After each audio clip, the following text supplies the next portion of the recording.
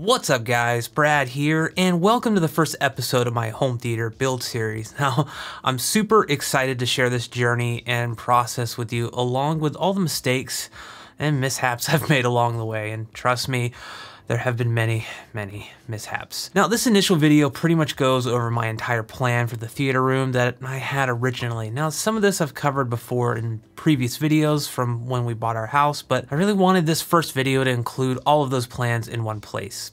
Now, this will do a couple things though. Lay the groundwork for what's to come and to stress a particular point, which is plans change. Now, when starting any type of project, big or small, there will always be like a level of variability or unexpected issues that pop up, and you have to adapt, compromise, or honestly just scrap certain ideas entirely. So there are things that I planned originally that just didn't happen. You know, I was trying to do this home theater room transformation on a shoestring budget from the very start. So when we had to drop nearly $10,000 on a new HVAC system right after we bought the house, well, there went most of the home theater budget, unfortunately. But I adapted. I could have edited everything in such a way to make it look or sound like I had planned things a certain way all along, that I knew exactly what I was doing, but honestly, that's not what I wanted to do with these videos.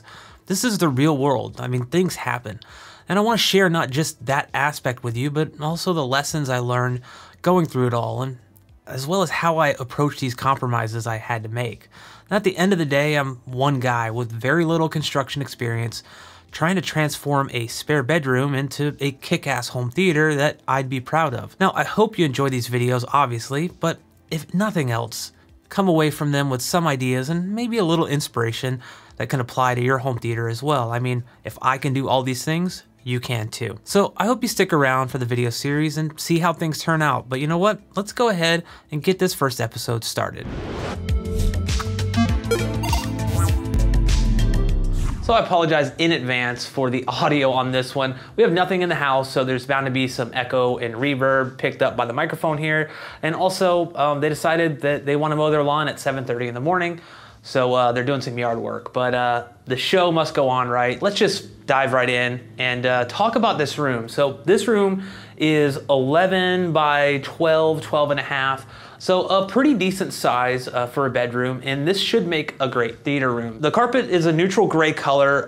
We steam cleaned it right when we got the keys pretty much, and the stuff we pulled out of it was pretty gross. The carpet's fairly new, but there was just a lot of dirt and stuff. I don't know if the previous people ever vacuumed. So if we move on to the walls and trim, the trim is currently white. The walls are a light gray, pretty standard for a house color inside. But the trim, I will be painting a matte black, and then the walls, I will be painting a matte dark gray. That should make it look really nice and, well, dark in here when the lights are turned off. The doors, the main door, which I actually have taken off already, and the closet doors will be painted the same matte gray as the walls.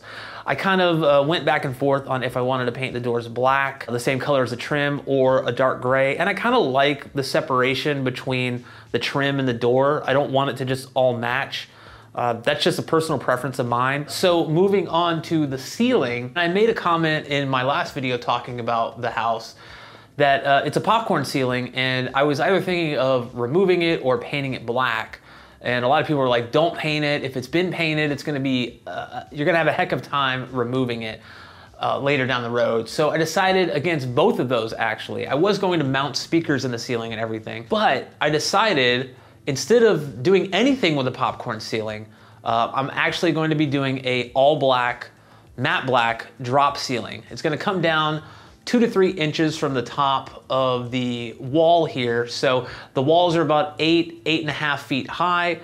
So that's gonna cut a little bit of the overall height of the room down, but with the drop ceiling, it's gonna take care of that vaulted ceiling look, but it's also going to benefit the room in a few different ways and make my life a little easier, not just for making content, but for also doing wire management and stuff. The drop ceiling will actually block out one of the biggest issues with this room, and that's these 2 big windows right behind me, especially the top one. So the drop ceiling is gonna cover maybe a half, maybe a little less than half of that window. And these windows are getting tinted with complete blackout tint. So you won't be able to see out, you won't be able to see in. No light will be able to come in through the windows.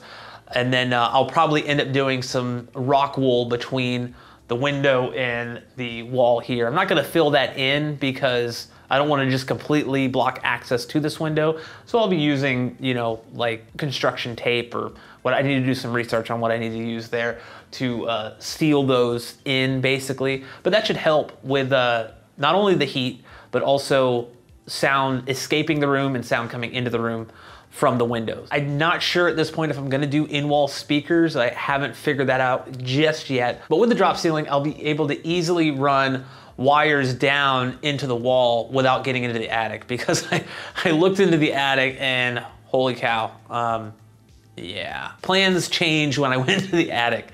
So that will help out with that, because I'll be able to basically run speaker cables from the wall over here where the TV is going to be mounted, which I'll get to in a moment, through the drop ceiling, basically down into the areas where I need them instead of going into the attic.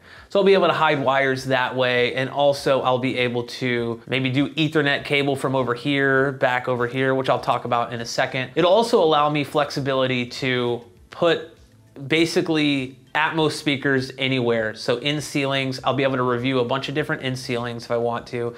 Be able to play around with placement and do a video on, you know, which is better. If you have just 2 Atmos speakers, are you better off doing top middle, top rear, or top front? That would be a pretty cool video. And with a drop ceiling, all I have to do is pre-run the wires to those locations. I'll actually be able to just take the ceiling tile with the speaker attached to it and put it over into that other location and have it pretty much line up where it needs to line up in terms of overall positioning.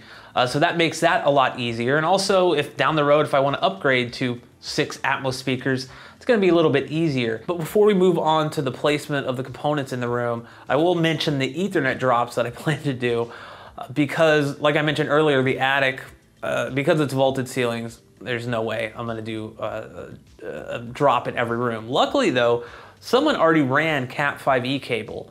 So as long as those cables are not attached inside the walls to studs with staples or whatever, I can just tape some Cat 6 cable to that Cat 5e cable, pull it up through the attic, and then that way, that's a lot less work than drilling holes and stuff. So it'll be interesting to see how well that works out. If I can run more than one cable to our switch, then I will do that. But that should make things a lot easier. So moving on to where the TV and components are going to go. In an ideal world, I guess you'd want the TV kind of where the windows are, but I'm not really a fan of this area. I want to wall mount the TV, so that's kind of out of the question here. So I decided that behind me here is where the TV will go.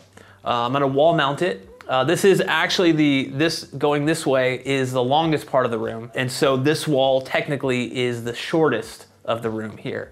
So the TV will be centered on the wall here, and then I'll be using the current entertainment stand that we have underneath it. Now I'll do a couple things with that entertainment stand. The center speaker that we have is currently inside on the first shelf. I'm gonna take that out and put it on top. That's gonna open up the possibility to swap that out easily whenever I want. But so everything's gonna go over there. It's really just gonna make it a lot easier because I'm not gonna have to worry about trying to mount it over here. I'm gonna mount it right over here, and then at the kind of heart of the whole thing here, I actually have 2 of Valencia's Ultimate Luxury Tuscany seats. They sent those along. I'll be reviewing those, but those are gonna kind of be the heart here. But I really can't wait to just get the chairs in here and have it all set up. I'm gonna paint and everything first. I know the order of operations is normally like you run all your wires first. That way, if you have to make any patches in the drywall, you just paint over them. But the way things are currently going right now, I really just need to paint first, install the drop ceiling, then I'll probably run the wires. I might do the wires before the drop ceiling. It just depends on like when the drop ceiling stuff comes in. Oh, I should mention the closet. So the closet over here, I initially was going to put components in there, but because we ended up buying a new AC, we didn't have the budget to have a return vent installed in there with a fan in it to take care of a lot of that heat. You know, I don't want to put like $500-600 consoles in there along with everything else and then just close the doors and you know, have to deal with all the heat in there. So everything is going in our entertainment stand that we have now. But yeah, the closet is just gonna get closed off here.